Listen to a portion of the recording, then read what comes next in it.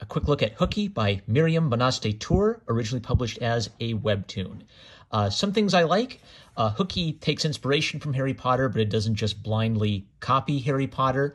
I thought the main protagonists, Danny and Dorian, were very well fleshed out. They're believable as siblings who love each other and squabble a little bit. Some of the supporting characters, like Monica and Nico, I thought added a nice comedic element, and they also were fleshed out more later in the series, so good characters.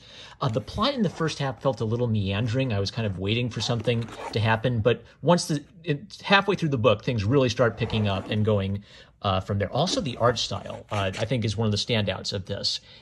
Anime influenced, has some strong influence from Avatar: The Last Airbender. It uses color very well. Each character has a symbolic color for their speech balloons, and frequently there are strong spot colors with, a bright pink or a bright blue for shading. Very interesting.